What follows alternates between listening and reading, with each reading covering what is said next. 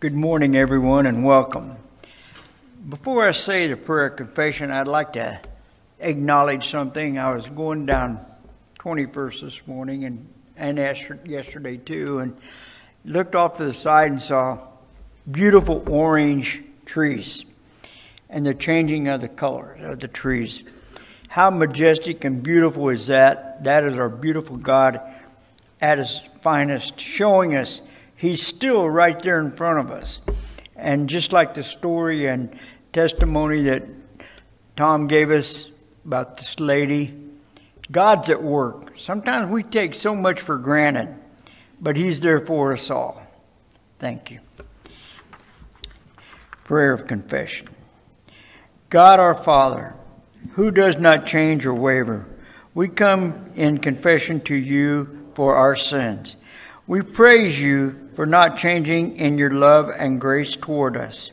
We come to you feeling free to share with you who we really are, because you know that we have done and said, and you still forgive us.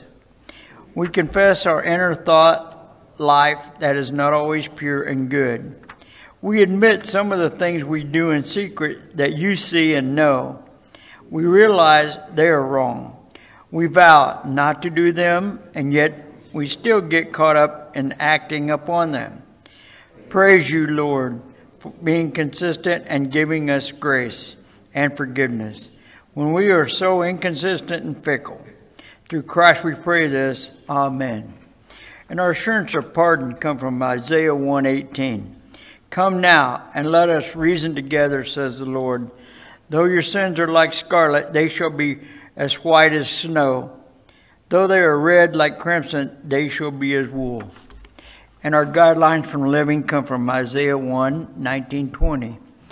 If you'll willingly obey, you'll feast like kings. But if you're willful and stubborn, you'll die like dogs. That's right. God says so. Thank you, and God bless you all, and have a great Sunday. Let's stand together and worship God with our praise choruses this morning.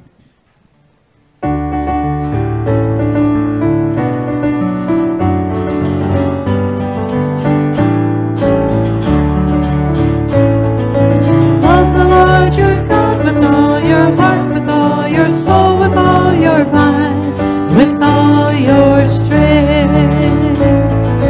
Love the Lord your God with all your heart, with all your soul, with all your mind, with all your strength, with all your heart, with all your soul, with all your mind, with all your strength. I will serve the Lord with all my heart, with all my soul, with all my mind, with all my strength. Lord, with all my soul, with all my mind, with all my strength. I will love the Lord with all my heart, with all my soul, with all my mind, and with all my strength. I will serve the Lord with all my heart, with all my soul, with all my mind, with all my strength.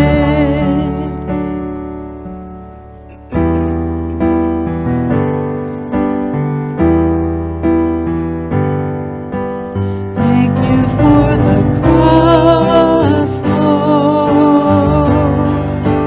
Thank you for the price you paid, bearing all my sin and shame. With love you gave and gave amazing grace. Thank you for this love, Lord. Thank you for the nail-pierced hands. Wash me in your cleansing flood. Now all I know, your forgiveness and embrace. Worthy is the Lamb.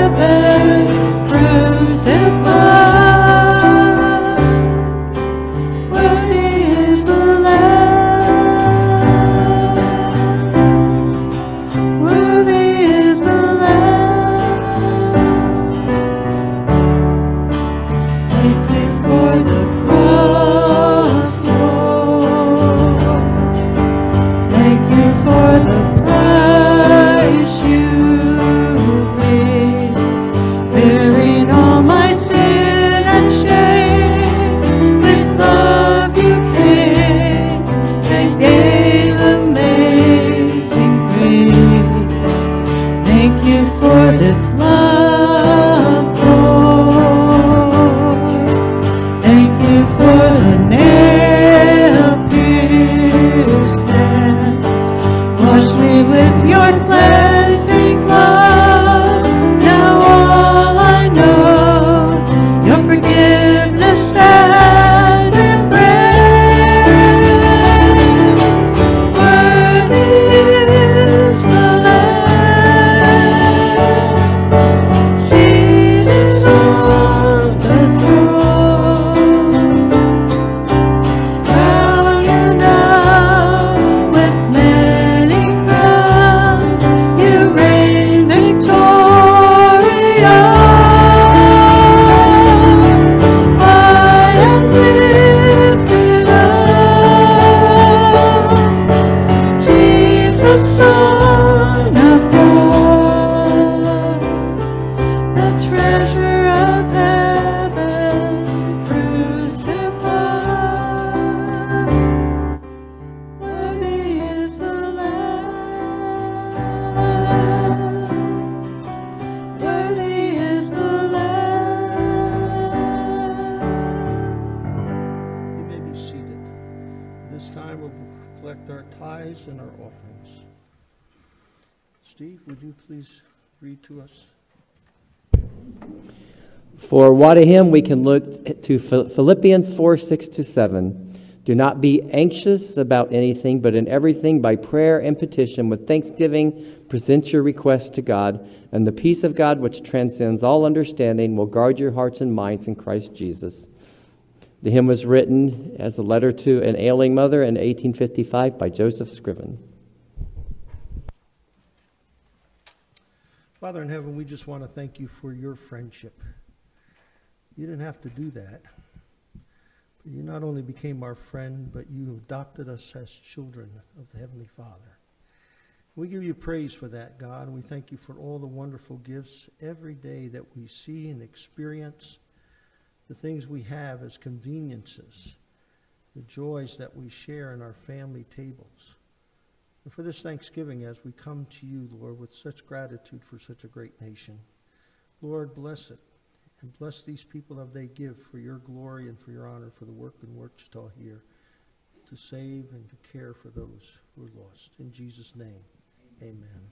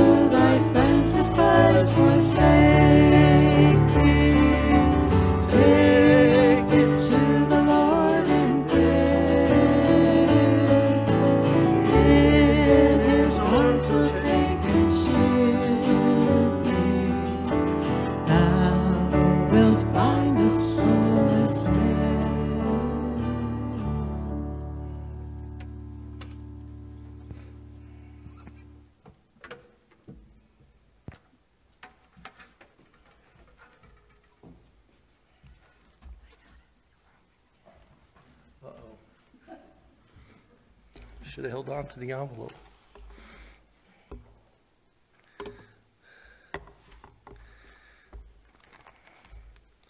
Let's come before the Lord in prayer. Father, today we come to you.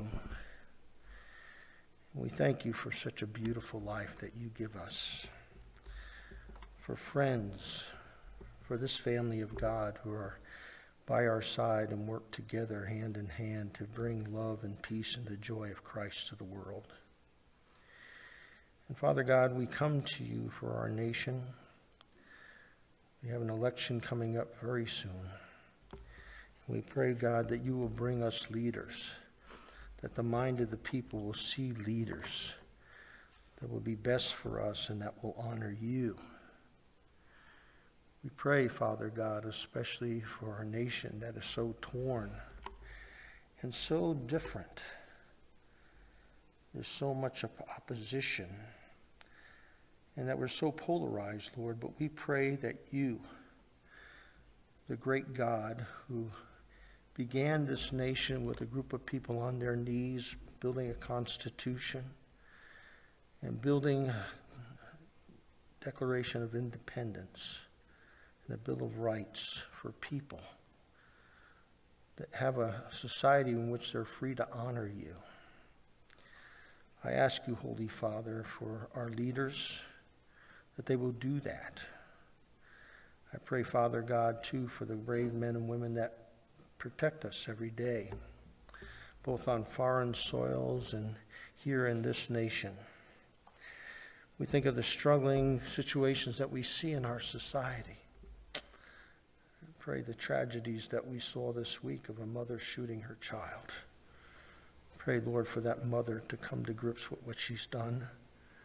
And I pray for others to see and understand how vile we can be without you, God, and that their hearts will be turned and changed. We pray for those who are broken, Lord. We think of our shut-ins. We think of Lucille and Joyce and Karen who want to be here but can't. And for others, Lord, that we know that battle on their beds every day that can't even get out of bed anymore. I pray, Father God, too, for a family this week I ministered to that son no longer decided to be with them.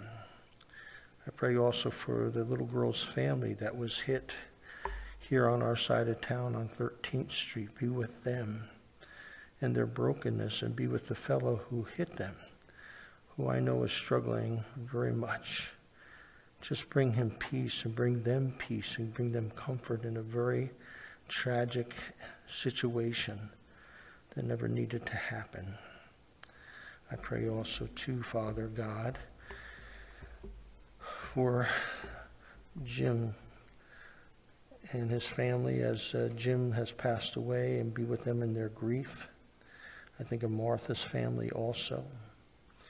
I pray also too for my cousin Marlene and her family as they struggle with the loss of their son.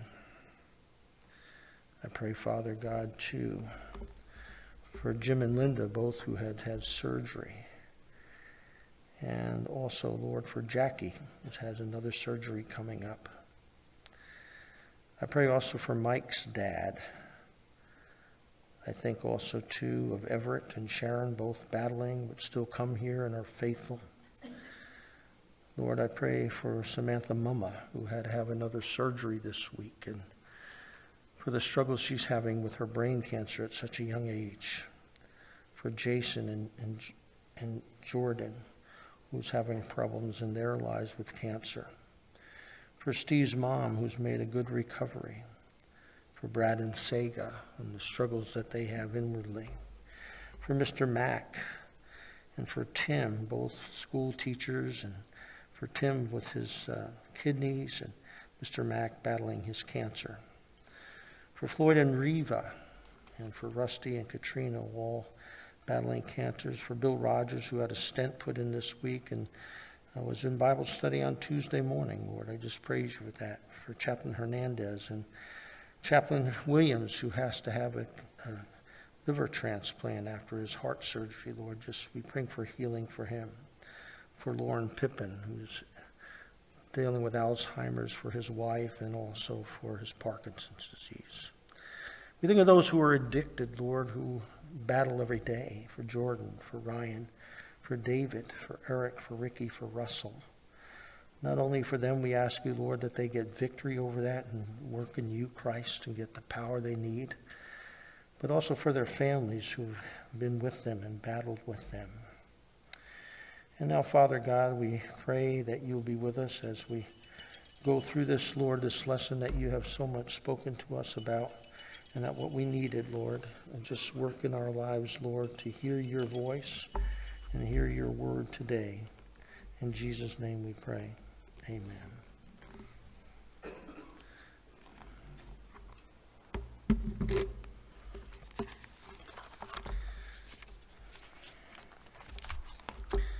Back in 1869, a new phenomenon came on, the Energizer Bunny. And what a marketing success it was. And it really laid out there with the blue sandals and the sunglasses and the big drum how we need power, and the good kind of power, especially from those energizing batteries, empowering our toys and our lights and everything. It had 115 television spots, and the word was spread throughout the land about this long-lasting power. Now, each one of us love to have power, don't we? Some of us remember every month that we have to have power when KG&E sends us a little bill in the mail.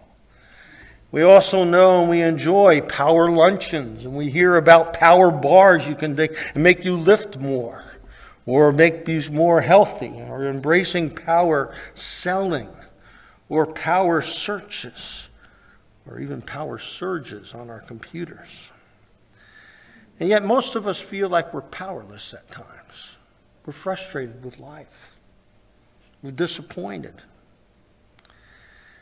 And today, Paul speaks to us about building within ourselves and understanding what God wants to do with us, which is to energize us, to give us a spiritual energy.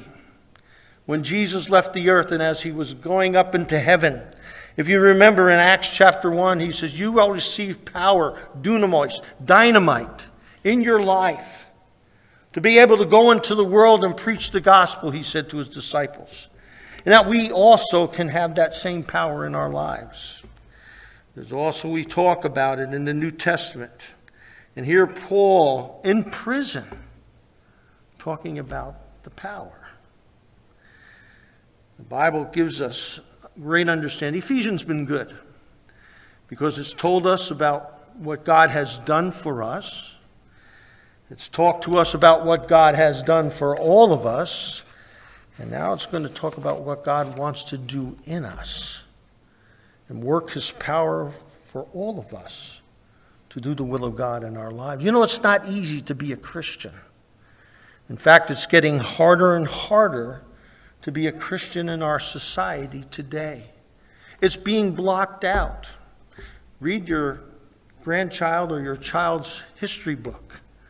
And you'll see that on Thanksgiving, which is coming up, they talk about thanks, but it's thanks for the turkey, thanks for the Indians, thanks for being there, but they never mention about the pilgrims being thankful to Almighty God. That's left out. And we also will see as you go along in life, people ignore God. They're eliminating him from the scene. But the Apostle Paul comes with this great book in a very pagan society, just like we're living today.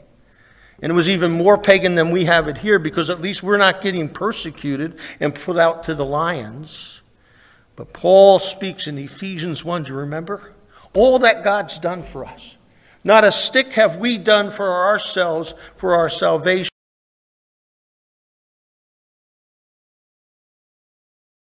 but what God has done for us in Jesus Christ. And now before the foundation of the world, he laid it out that he gave us the salvation and how he predestined it. And then how he said we can experience it by Ephesians chapter 2:8. For by grace we're saved through faith. That faith isn't even generated in you, but it's generated by the Holy Spirit in you to believe it. And that he's got work for us to do. He's got a mighty work for us to do. And that it's great that we see in chapter 3, then he opens up the door of this mystery. One of the mysteries for Paul was why God even chose him to be a minister to the Gentiles. Because he hated them so. And then the mystery that the Gentiles and the Jews would come together and be a whole new breed of people, the church, who love Jesus Christ. But today now, we find here, Paul had interrupted his prayer.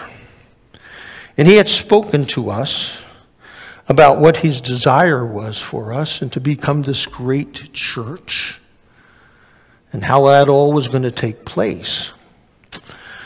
But let me tell you something. He starts to pray. How many of you ever start to pray and your mind gets filled with all kinds of other stuff? Paul does this.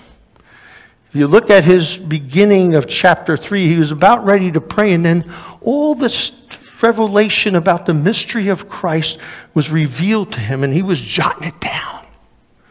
But now we come back to the prayer in verse 14. And he tells us, and if you ever want to know what it's like to pray, read the prayers of the Bible. And you'll learn how to pray more efficiently, more powerfully in your life. And Paul begins his prayer, and he speaks Trinitarianly. That he speaks to the Father. And the reason why he can go boldly to the Father is because of the Son, Jesus Christ. And that he has the ability to talk to God because he's filled with the Holy Spirit. And Paul does not pray about his physical needs, and he had many. But Paul doesn't pray about that. Instead, his prison prayers are more concerned for you and for me than about his health and well-being. And he gets very emotional about it too. And the word today comes power.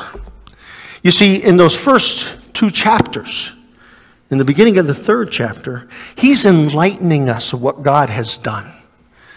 He draws back the curtain and shows us what God has done way back when, before the foundation of the world. But now he wants us to embrace it. And embrace it not in our own power, but to have an enablement, a powerful enablement that does it. Beyond what we could have ever imagined before in our lives. And some of us struggle because we don't have that power. We don't grab a hold of that power like Paul wants us to do. And that's why his focus now is for us to understand it, but then be enabled by the power of God inside of our hearts to do it. And he begins his prayer. Notice what he says. For this reason I bow my knees before the Father, from every family in heaven and earth derives its name. Paul is telling us that he comes before the Father, who made it all possible for us. In the foundation of the world of eternity, he made it so that you are here today, and that you are a Christian, and that God has purposely opened you up. And let me say something to you. When you pray, you're opening up the window to your soul. Because how many of us pray for what's really important to us? And how many of us pray not about other things, but what we think is important? And Paul has 3 basic things that are very important to us. But a lot of us are afraid to pray. Sometimes we fear that we don't pray enough, and me. I've learned to pray on the run. In my car. Some people believe that I pray with my eyes closed when I drive. But in seriousness, I pray when I drive. I pray every chance I got, because I know I need this power. And there's also the worry that, well, I just don't use the word. Talk to God like you would talk to your best friend, because that's what he is. He knows what's on your heart, but he needs you to vent it, to get it out to you, so that you can understand yourself and see how God is working inside of your life. Some of us are afraid to pray too because we don't think we have enough faith. The Bible says you have a mustard seed of a faith. God will be for you. Trust him and ask him to give you the faith. You look at Moses and Nehemiah and David, they didn't always feel like they had it. But they knew the one who did. That's what we have to have belief in, that God's the one who has it. And that even those impossibilities in our lives, God can make them possible if we trust him. And so he asks us in this passage, and ask God to enable us by the power of the Holy Spirit to what he has already shared to us and revealed to us to take action on, so that we're enabled to act as true Christians. And we know how hard that is. Paul is giving these prison prayers, and he's asking for all of us, and not for himself to be healed and out of the situation that he's in. He is praying and asking for you and for me to grow and to be deepened in the inner man. That we have power inside of our hearts. And that our spiritual posture begins. Notice what he does. He says, I'm on my knees. Can you imagine being changing on these rocks that he's standing on? He kneels there with his broken knees and hurt body, and he's before Almighty God pleading the case. We actually bow our knees. And the reason we do it for many different purposes. One of it is because we admit that God is our authority. That we admit that we need him. And that the Fatherhood of God is here. Your Father wants to hear from you. And the posture is of a humility, of brokenness, realizing how many times that we pray. I was reading a great book on prayer one time by a guy named Holsby. He's a theologian out of Denmark. He said, you know what the most powerful prayer you pray? One word. Help. Help, God. How many of you have been in those spots where there's nothing you can do? And the only thing you can do is cry to the Lord, help me, Lord. And here we are. Paul's on that posture of bending his knee humbly before God, broken before God, and asking God for help. Those to be empowered by the Holy Spirit. And he speaks to God. You know, I've been teaching to my middle schoolers about, because some people get freaked out, you know. They think, well, this passage, if he's talking to the Father, then Jesus has not. No. He's talking to the Father because we have Jesus. A lot of people wanted to eliminate Jesus early on in the church and make him just a man. I'm going through my middle schoolers, teaching them about church history and how many people tried to devaluate Jesus and say he was a created being. But John really lays it on. He says he became flesh and dwelt among us. And Jesus, fully God, fully man. And that the New Testament saints believed that and understood that they could go to the Father, petitioning him on their knees because Jesus had done that for them. That was Jesus' posture, right? As he's going to the garden knowing that he was going to go to the cross, he got on his knees and he spoke to the Father. He laid out to his Father what his concern was. And his posture was on his knees. Now we can pray when we're walking, driving, sitting. David sat sometimes and prayed. Solomon stood and prayed. The prophets stood and prayed. But when we go onto our knees, it's helpful because it brings us down and realizes understanding that we adore this God who's awesome. and who's tremendous, and that there's nothing we can do but pray. And we bring ourselves under his authority, and we realize his superiority, and we lift it up to him, and that it combats this dangerous attitude inside of our hearts of arrogance. Well, I'll just let you handle this part and I can do the other part, God. No. We need him to handle it all for us. And that we go for him for the power that we need. Bowing demonstrates our adoration to God, that we respect him. I watched a woman one time with rheumatoid arthritis. And even when she had rheumatoid arthritis, she would get down on her knees before God. Now, we don't have to get on our knees. You know that. But what we're saying here is our hearts need to be on our knees for God and to God as we realize how important he is for our everyday living. Paul said it back in 13 last week. He talked about the trials and tribulations. These people were being taken off to the Colosseum, some of them, and eaten by lions and beaten and stabbed by gladiators because of their belief in Jesus Christ. And there was a saying in their day. And it was this: Kaiser estan kurios. Caesar is Lord.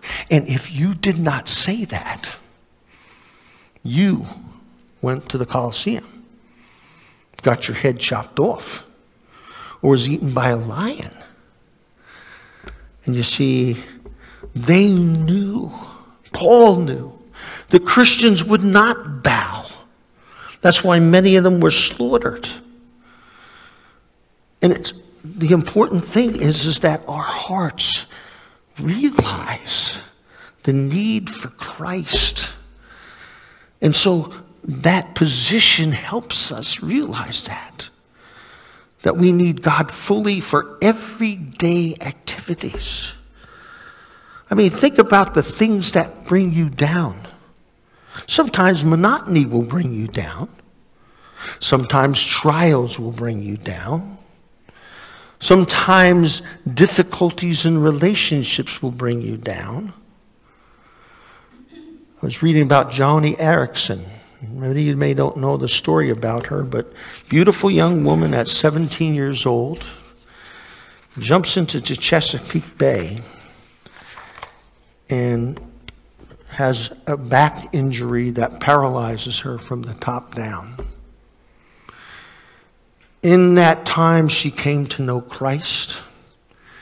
In that time, she struggled and asked Lord for the healing and believed he would, but it was not his will. And she became a prolific writer and speaker, and with her mouth, even artist for the Lord Jesus Christ.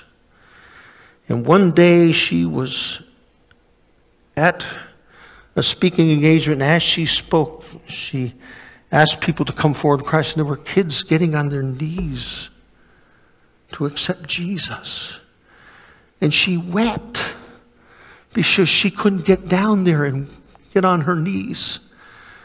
And she said, I prayed at that moment. I said, Jesus, I can't wait to get to heaven and be given a new body and to be able to kneel before you and give you praise for being such a good God to me and helping me through this. That's what Jesus wants in our hearts. When you pray, go to the Father and bow those knees inside your heart, if not physically sometimes. We need to do that, as Paul did here. And then look what Paul petitions for God. He says that he would grant you, according to the riches of his glory, to be strengthened with the power of of his Spirit in the inner man, so that you may dwell in your hearts through faith, and that you, being rooted and grounded in love, may be able to comprehend with all the saints what is the breadth, length, height, and depth, and to know the love of Christ that surpasses knowledge, that you may be filled up to all the fullness of God. Now, Paul takes like a telescope and he begins to expand to us these desires that he has for us and for the Ephesian believers, that we might apprehend God's love, that we may know the strength and the depth and the comprehension and the fullness of God. You know, to feel that might and to feel God's presence to come over you and feel that might as you're going through difficulties. And if you notice what he does back in 13 already, now in 16, his Spirit, the Paraclete, the Comforter, he comes alongside of us and he teaches us these things. And he gives us the strength as we lean on Christ. The Holy Spirit comes inside and gives you the strength that you don't have. And it's immeasurable. Even in the impossible situations, he gives it to you. He gives you God's strength in the inner man. You know, there are times that, you know, we see, I go to the Y on Sunday morning, not Sunday, during the week. And that parking lot at the Northwest is filled with people getting themselves in shape. But Paul's not worried about that body that's deteriorating and getting older. He's worried about the inner spiritual life. And that works inside of us, that gives us the strength that we need going through the difficulties of life that are hard, sometimes even unmanageable. This past week I was with two people who are dealing with such tragedy in their life, and how to grab hold of their life and let the peace of Christ come inside that heart, so that we can do the will of God and become stronger. This is what Paul is saying. He's praying for the inner spiritual life of each one of us, and that we learn God's will, and that we learn God, and that we know him so well, and that we dig deeper so that he can fill us abundantly. You know, life evolves. Every day's a new thing. And it's hard sometimes. But every time you can open up the Word of God, it will give you strength, folks. And that we find inside of our houses, we go into our room of our hearts. And that's the beautiful thing about Scripture, folks. You know, I've read the Bible so many times, probably about, I think it's 46 times. In the last 46 years, I've read the Bible. But every time I'm going through a situation, those verses that I know come alive and give me a whole new understanding of my situation that day. That's why it's so living and it's so active. And it turns me upside down and sometimes confronts me with a temptation. Or in time when I'm going through a difficult time, he's working inside me. Or as I'm working with somebody who's broken, the Word comes alive. We see later on how that works out practically in chapter 5 and 6 in marriage and family and work, all that. And Paul wants us to be solid in our spiritual lives, so that our spiritual faculties can handle no matter what is thrown at us. We can handle it. And that we're feeding the inner man. and that we have the strength of God in us. Because you see, like Paul says in Corinthians, he says, outwardly, we are wasting away. But the inner person is being renewed day by day. Is that what happens to you? Do you spend the time with the Lord, and is He renewing you day by day? When you hear His word or you listen to a word, is He giving you that newness inside? Is He strengthening you? We see TV ads, we see the gyms, we see all that for the outward man. But here He's talking about this inward man. That's why we go to church. That's why we have the Bible. That's why we have Bible study, so that the inward man can be renewed as we're dealing with this stuff in our lives. I could bring up people here today who know that because of the strength they gain through doing these exercises in their heart with God, and that their inner man was strength, that He carried them through the most difficult times in their life. And it's because God did it. In the Greek word, the inner man, it means the soul part of your life that feeds everything else. Because, you see, as Paul knew in verse 13, he said, we get discouraged. They were getting discouraged because they were watching their loved ones get killed. They were being beaten. They were experiencing pressure about the job, and all kinds of pressures. And we get discouraged over circumstances. We also find ourselves with the monotonous routines. We get ourselves in trouble. Or sometimes we get physical weakness and we get sick and we get discouraged. Or when we have a personal failure, when we sin and we're so surprised that we did something like this. Or when we have unwanted interruptions in our life. And they throw us way off kilter. Or some responsibilities that we never fulfill. Even inner conflicts that we have. And you see, Paul comes to us and prays for us to be strong. And that we don't lose heart. You see, because a lot of times, you monitor your prayer life. Do you think that most of the time we pray when our life is not doing too good? Lord, this hurts. Or, Lord, this hurts. Could you stop this right now? Could you fix this for me? Or, Lord, I don't like what's going on in my life. Please change it. And maybe it's a messenger from God to your life to put pressure on you to grow and to deepen with Him. Those two categories happen to us all the time. And we like to avoid things that are painful. Get me out of here now, Lord. That's human. It's in those times that we learn sometimes the most. I'm not so hot, and I'm not so strong, and I'm not so resilient, and I'm not so resourceful. I need God here.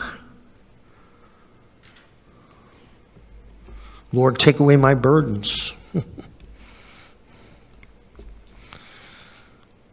And what we need to be is have the strength to be willing to daily task with joy. That the temptations that we have, we can face with courage of faith. That we can endure persecution gladly. Paul prays for us that we have this inner spiritual strength. And then he says that the lordship of Jesus Christ is realized. That we make Christ a home in our hearts. I don't know about you, but I don't like staying over other people's houses. And I went to North Carolina and I had to do that. They said, make yourself at home. Yeah, right. I can't walk around in my boxer shorts. I'd be in pretty trouble with that family, wouldn't I? I can't. Well, never mind. But we want Jesus to take residence in our hearts. That's what this passage says here. It says here, make him in our hearts, in our inner being, to dwell, to live in our hearts, and to go through the junk. I don't know about you, but I have a problem when people go through my junk, and I got a lot of junk. And when people organize me, because I know where it is sometimes, but I know the Bible here says to us to have Christ dwell in your heart. And that dwelling means that he sets up shop in the home of your heart. Robert Muntz wrote a beautiful little booklet. If you ever want to read a beautiful little book, in fact, I might have a couple around here. My Heart, Christ Home. And have him go through your house of your heart. And he walks in, and Jesus walks in, and he sees what you feed yourself in the library. And then he looks at the food that you take and begins to tell you, you got to get rid of these books. This food is not good for you. And oh, that closet upstairs that you have a lot of your secret things, I need to go up in that closet too and see what you got. Well, wait a minute, Lord. No, you invited me into your house. And you asked me to be the Lord. And so that means I can go anywhere in this house and look at anything that you got and begin to clean it out. And then he goes on and he says to us, we need to be rooted and grounded. The word root, we know from the Psalm 1, where we are like a tree planted by the river water. When you're rooted, you're deep in the ground, so you're not easily blown by wind. And your roots are in the ground so you can receive nutrition and nourishment from the groundwater. And the nutrition's from the dirt. So you can become a strong, solid tree. And the psalmist says that. Don't delight, but we delight in the Lord who we meditate day and night, and we're like a tree planted by the rivers of water that constantly has water coming to make it stronger and stronger and to build it. And that's what we do. And we're like trees as we grow in Christ and we continue to eat up what he wants for us. And then he says, and you're like a building. He uses another word here. Not only are we rooted, but we're planted. We're grounded in love. That means like a building that's being built in a city or any foundation. Houses need foundations that are good, and we've seen many of them float away in the South this spring. They didn't have a good foundation. And the foundation we need to build with Christ is deep and strong, so that we don't get washed away. And that we can stand the test of time. And notice what he says. Grounded in what? And comprehend what? His love. This comprehension means that we grasp it. You ever see a monkey when they go on a tree, and my grandkids get a kick out of this when they take their tail and wrap it around and swing? That grips it. And he says we need to grasp hold of what God has for us. And especially his love. Because that's the basis of everything. And when we grasp that, it makes a total difference. And the results are tremendous to comprehend that God's love. That he will never throw us out. He will never walk away from us. W.A. Criswell wrote this about John 3:16. He says, for God so loved the world, it's the breath that he included me. And that he gave his son the length. What God did for me, the length he went to give his own son for me. I said, I should not perish to death, that I don't have to go to hell. But he reached down and pulled me out and have everlasting life. That the height going to heaven. You see, that's what the cross is. The cross reaches across and says, you are mine. And I pulled you out of the depths so that you could go to heaven. That's the message of the cross. And what a great illustration. And you know, that love of Christ doesn't grow weary of you.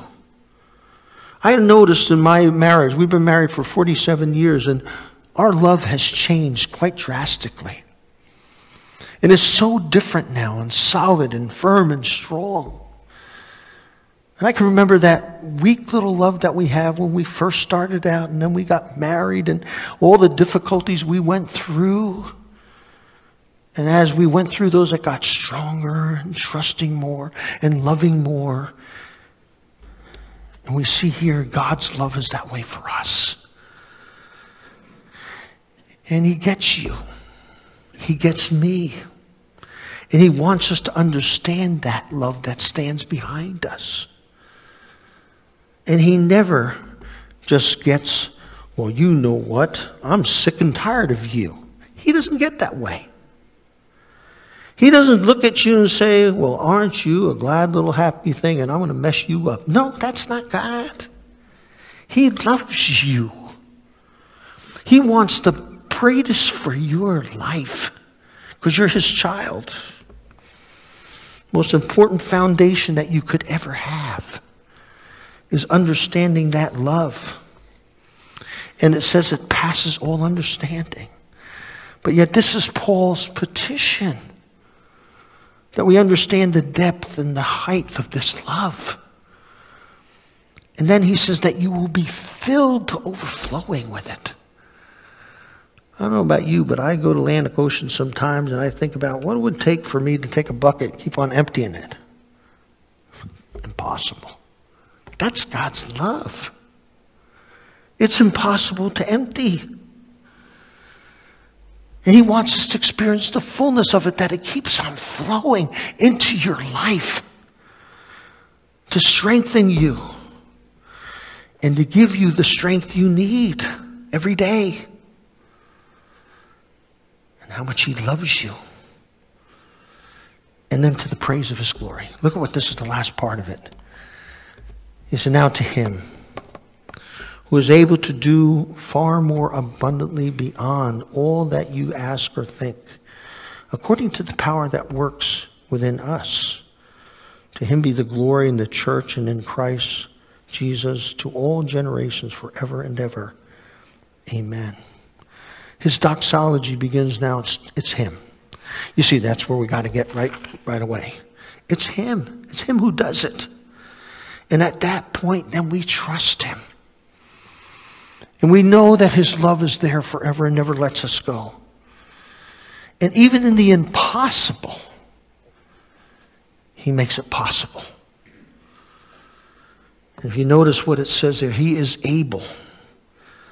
That means he's not some weak God. He's not inactive in your life. He's very active in your life.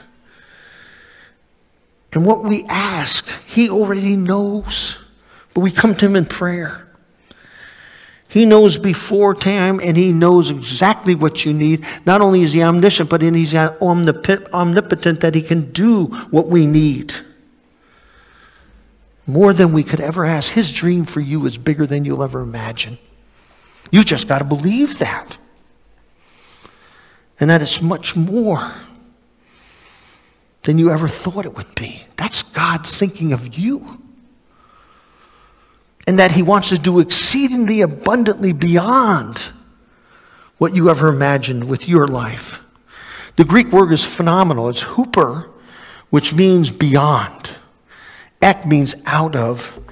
And persuio, which means abundantly. And what we see here, God has off the charts for you the abilities to handle the things that you're handling. But you've got to trust him. And you've got to understand the depth of his love for you. How much far beyond it is. And how he is the one who can do it for you. That's the whole score. And that he is able. And this whole idea of love, when you think about the fruits of the Spirit, joy is God's love at work. Gentleness is God's love and care. Faithfulness is God working out in your life patience. Self-control is God's love giving you the ability to stand straight and strong. See, that's all from God's love, and he's the one that's able. He can bring us through all kinds of things, but we need to trust him. And Paul's prayer is for us, and that's what we need to pray for ourselves. That we are able to understand that love and the depth of it, so much so that our faith doesn't wander and crack, that it doesn't fail ourselves, but we're truly invested in him who gives us his love. This morning, our first hymn we sang, "'Tis so sweet to trust in Jesus." Powerful hymn. If you know anything about some hymns, there are some hymns that people wrote thinking about things. That hymn was written by a woman who knew how much she had to trust in Jesus and how he helped her. It comes from a woman in Long Island, New York. Sunday afternoon, her daughter, and husband on a beach in Long Island by the Atlantic Ocean, put down their blanket, start eating, and they hear cry for help.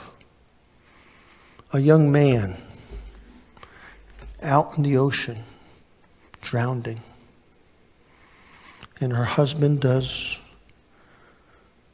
picks up and runs and goes to save that young man who's drowning. Tragically, he loses his life along with the boy. That woman, in a day when they didn't have social services and help, God gave her the ability to get through that, her and her daughter to survive and eat and take care of the rent. And she came to realize that the way she only could do that was to trust in Jesus. And so she wrote that hymn. "'Tis so sweet to trust in Jesus," losing her husband, just to take him at his word. God took her and delivered her and her daughter and helped them through that tragedy because she was enabled through the Holy Spirit to be able to deal with that. And the inner strength of God through our Savior Jesus gave her the strength to do that. Let's pray. Lord Jesus, today we come to you and we thank you for Paul's prayer. We pray that that prayer can be for each one of us, that we can understand the height and the depth, the breadth of your love in our hearts, and that we can be enabled to do things we're fearful of, to conquer, to be able to take challenges in our lives and the trials in our lives and walk through them trusting you, and you will enable us to get through them and gain victory to them. Lord Jesus, we thank you for such a rich history, for such rich love that is so far deeper than we could ever imagine or think.